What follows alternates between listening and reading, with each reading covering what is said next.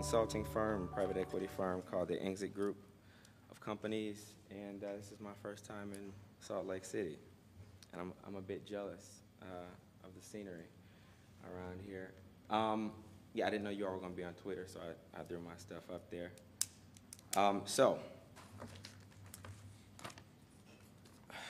Hopefully I've done a good job of condensing about 15,000 words into about 15 minutes.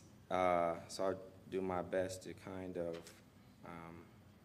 run through things. Funny slides. In this era, human ambitions will yield inevitable technological ambiguities in the realm of ethics and even the very classifications that our species has understood itself as being for the past 200,000 years or so. In the present, we will be challenged to become as agile in our ideas on humanity as the multitude of innovators will be in inventing the future. I'm sure you all are familiar with these movies. They just briefly peer into kind of what society's fears are of how technology will affect us in the near or far future. All of them suggest technological catastrophes, and they accompany our very poor social interaction as we have it today. So I'm an engineer and an economics nerd, to sum it all up, and have some degrees in those fields. And my objective is usually to root cause problems and how they exist and try to figure out what incentivizes those problems, whether they're political, economic, sociocultural, or technological problems. So basically, my greatest fear, and the reason that I write right now and published a book this past July, is that in my generation, I'm a millennial. I was born in 1981. Sometime during my life, that we have the potential to lose our technological abilities, our technological extensions, as a direct result of our failure to produce some reasonable social interaction.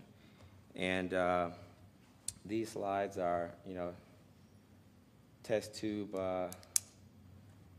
inceptions and, war as we've known it, a war depiction. And basically, over the past 200,000 years or so, spirituality has dominated the human consciousness, including the identity of a wide array of immaterial theologies, ideologies, and mythologies. And humans' ability to compensate for the unidentifiable and unknown over the millennia have provided some extraordinary philosophical exploration. I'm always, impressed in reading back to see what people were thinking about hundreds and thousands of years ago. But the way I would kind of sum up spirituality is as compensating for our inability to understand how we function in the post-human genome era. But now we're getting a little bit better. So I sum all this up to say that spirituality in its relative state, as some of you may be Mormons and others may be Muslim or Christian or have their particular spiritual, someone's on Skype, their different spiritual belief systems, they all tend to be relative based on the current economic state. So it all involves, it's all due to the relative scarcity, where we live, how we live, and what we have access to. So again, I'm a business guy, and value proposition is more of an MBA's term than a philosophical term or anything having to do with transhumanism. But in looking at spirituality and trying to explore it on my own, as I used to be a participant in the Christian church, in the United Church of Christ. And I try to figure out what is the core value proposition of spirituality. And I figure, it's ultimately to make connections between physical beings and kind of compensate for the lack of connections that we can identify by the naked eye. I may be brown, you all may, well, all not be brown in this room. And, male, female, people have different geographical and other differences that are identified.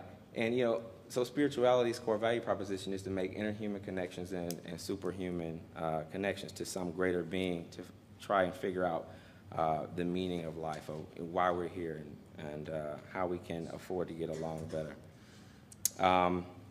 So, my next question to myself in this exploration was, can the value proposition be achieved?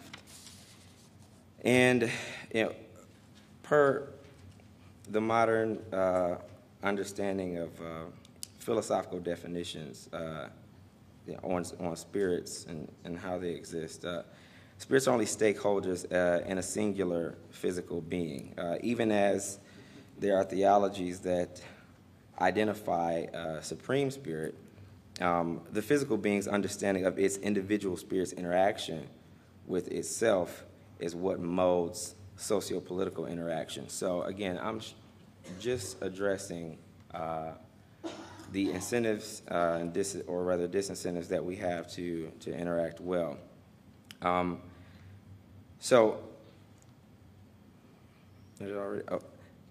physical being's understanding of its spirit existence incentivizes its individualistic sentiment, which in turn incentivizes all sorts of spin-out realities like elitism and protectionism and things of that sort. So these sentiments, as we feel that we are, elites, or have created some property or have entitlements to some property or ownership of some property, whether it be intellectual property or land or anything in those circles, we do have incentives to react violently towards each other. And I think it sort of stems from our spiritual understanding of ourselves. This is a really quick incentive model that I put together based on our economic realities and our understanding of our spiritual being. So the S obviously represents the spirit and a spiritual being or force, and the P represents a physical being. And up top you have the spiritual and physical being interacting over some scarce resources, and I have desperation over in the left-hand corner. Some of the adverse situations that that we read about in the news today are all really a result of scarce resources. Multiple entities fighting over very scarce resources. So if you have a consumer in, say, Dubai buying fruit, and they're consuming competitor in Dubai, very similar name, very different place in the northwestern part of Saudi Arabia. Because the people of Dubai can afford to buy their goods at such a high premium, they kind of outcast the consumers in Dubai and create a direct sociocultural rift, at which point these spiritual beings, they find all kinds of incentives to validate their, what we're calling terrorism here in the United States today, but to validate their aggression towards this more powerful consumer. And then when you go to the bottom of the slide and consider even a situation where resources are abundant, there is still, per spiritual understanding, some incentives for the physical beings to interact aggressively to procure the majority of abundant resources because of their potential sense of entitlement based on their spiritual understandings of themselves.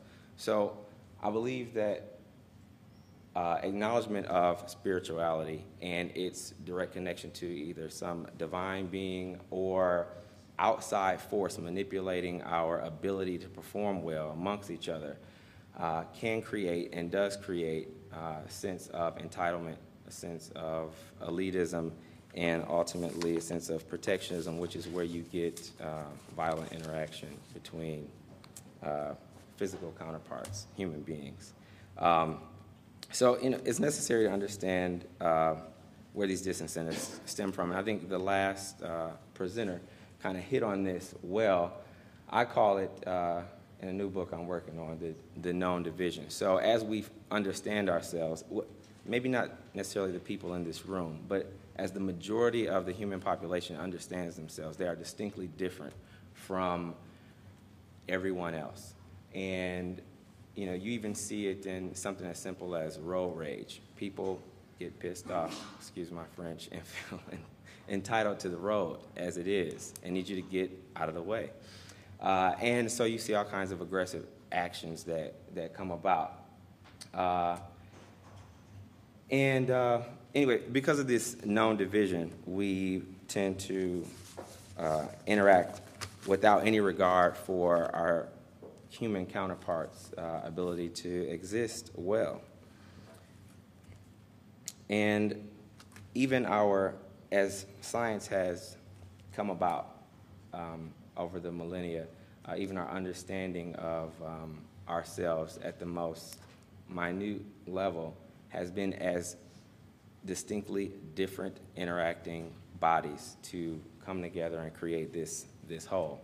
When about 20 years or so ago, and as string theory has started to develop, at least from a theoretical and mathematical standpoint, we're starting to see, and maybe sometime in the near future, we'll be able to have an actual experiment that we can witness with our own eyes, that we are potentially, or as I understand it, we are in fact all directly connected with everything in existence, including each other. And it kind of takes away from the ill incentives that were brought about from our individualistic being previously. So I'm kind of speeding through this pretty fast. Maybe we'll have some time for some questions. So how do we get better from here? I'm not a believer, so I believe that it is necessary to get rid of that's a bad line. I think I rewrote that. It's necessary to get rid of the ambiguities that come about through these relative understandings of morality. So depending on who you are and what your economic state is in reference to your competitors, your idea of morality can be totally different. I think the first speaker even referenced that morality had to do with becoming more like God, and that can mean a lot of different things to a lot of different people. So the idea of morality as it stands today is a bit ambiguous because of its relativity, and so I don't think that it's productive for the human species to progress in this century and beyond regarding the good as a moral good. I think we should specifically be honoring our mortal being. And to be more redundant, I think that it's necessary for us to figure out how to protect lives because they are what adds value. Our ability to explore things philosophically, our ability to build things. I think over the past 100, 200 years or so, we've proven that through adequate education that individuals from vastly different backgrounds can come about to produce very significant technological goods. And having said that, here is the definition of the philosophy that my book is titled on, called Integrationalism, and it is the moral stance, political philosophy, ideology, or social outlook that stresses the worth of the group Integrationalists promote the exercise of the individual's goals and desires, promote, incentivizing them to explore well while not acknowledging their group dependence. Integrationalists acknowledge an infinite loop of external interference upon one's own interests and uses group designation to incentivize the individual to create value for the group through self-actualization and technological developments of sorts.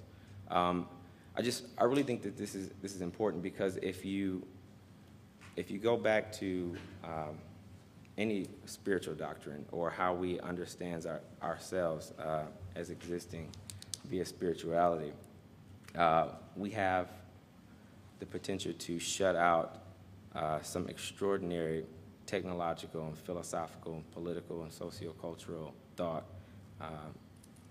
inside of our, what are we at, 6.8 billion individuals existing currently. With that said, that is my best shot to sum up half of another book project. That's it.